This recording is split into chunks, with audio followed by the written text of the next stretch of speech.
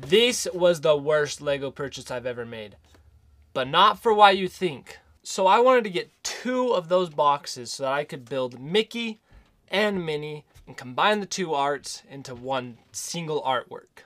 One day I saw that Best Buy was selling them for $20 off. And I was like, oh, $20 off. That's perfect. Good deal. I'll just go ahead, impulse buy in a way, but I already been wanting them. So I placed them order, but they only had enough for 1 set. They're like, I guess being sold out or something. After I'd placed the order on Best Buy, I realized that it was going to take a week for it to come. And then I had to go pick it up from Best Buy, not even getting shipped to my house.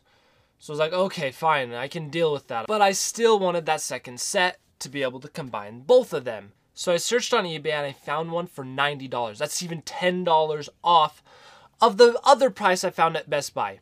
So I was like, oh, well, sweet, I'll buy it, of course, because I need the second one. So I bought it. It came like within 2 days. It was basically prime shipping. It was crazy, so cool. And then I waited the week.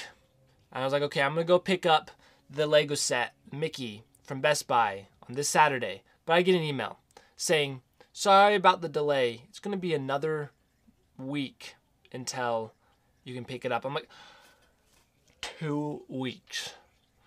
So I'm happy that I have one of the Mickey sets that I can build. So I build that, go ahead, then I still have a week to wait. So in that week, we build other Lego sets, as you can see here.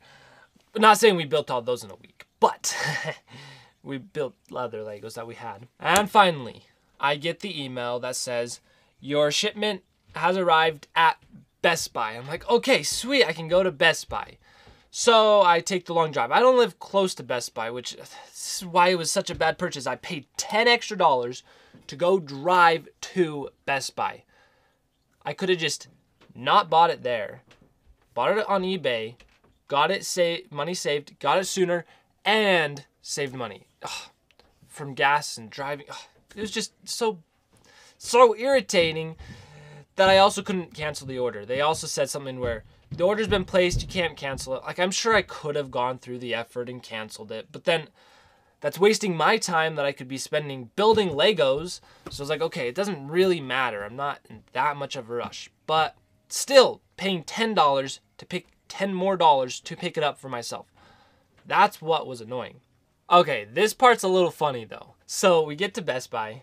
I go inside. I have to go to the counter to ask, can I get my order, and show them the code? So then the girl walks back into the back. And then I'm just sitting there waiting for her to come back. Just like, oh yeah, I'm cool. I got a Lego coming for me. I don't see any of you guys that have Legos. That's what I'm thinking, at least.